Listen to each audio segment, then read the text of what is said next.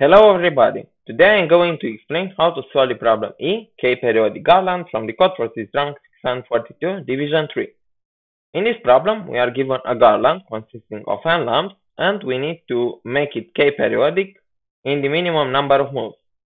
The definitions required to solve this problem are given in the statement and they are quite detailed. And I'm going to move to the solution. The first observation one can do is that we can solve the problem separately for each group of three characters, such that the remainder at k is the same. Like, let me give you an example. If we have this string 1 0 0 1 1 1 0 1 0 1, which has length 10, and k is equal to 3, we can solve the problem for this part, positions 1, 4, 7, and 10.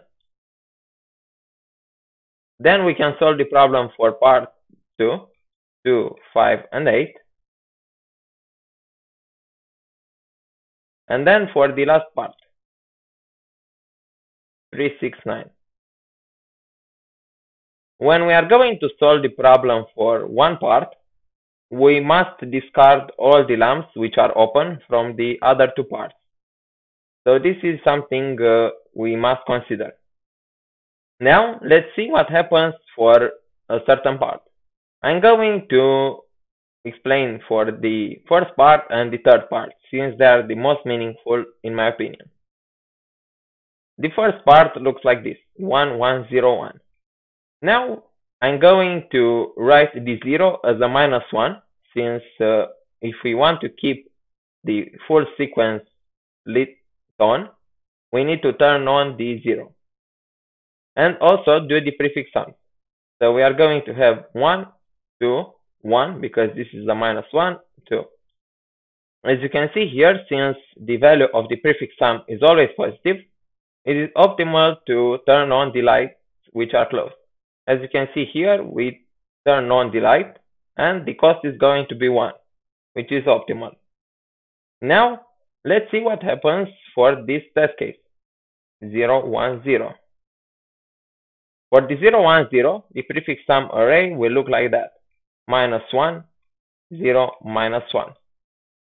As you can see here, we have a prefix sum which is equal to -1.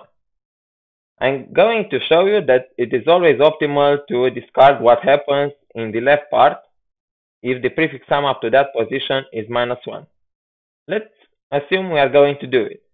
So we are going to discard this part and then keep the 1, 0. The string 1, 0 will have prefix sums equal to 1 and 0, as you can see. Now, since the prefix sum is equal to 0, we can either turn on all the lights which are off or turn off the lights which are on. Both options are optimal. So we can also discard what happens here. By discarding what happens here, it means that we can turn off all the lights in that subsequence. So this leads us to the following observation. If we have some sequence such that its prefix sum is equal to 0, we can always ignore that subsequence and turn off all the lights which are on. As I showed you here, it is always optimal, since it will not lead us to a bigger cost.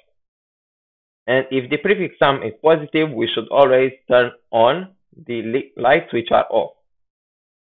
So this leads us to an algorithm which is similar to the maximum subarray sum, since, as you already know or not, the maximum subarray sum works like this.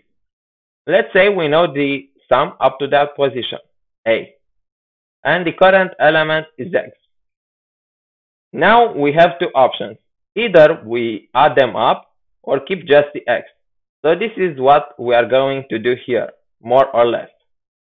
I'm going to move on to the implementation in order to explain what I did in more detail.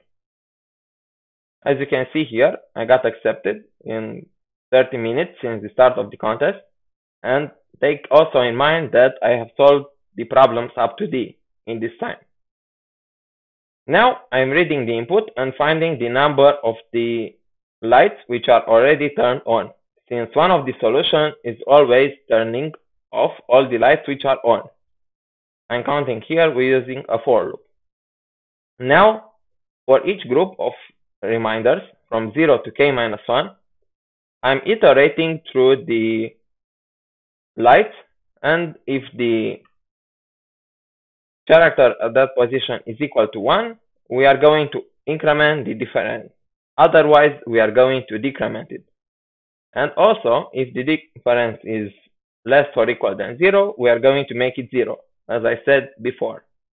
All we have to do now is to find the maximum value of the difference over all the possible states, and then this will be the final answer, the minimum of the total sum minus the difference up to some position, which is quite similar to the maximum subarray sum, as I have already mentioned.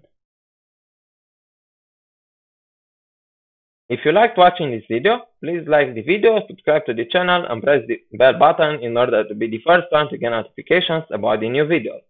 Also, you can join the Discord server by clicking the link in the description, where I host competitive programming content like mashups, virtual contests, and so on. Until the next time, stay safe, stay healthy, good luck, and goodbye.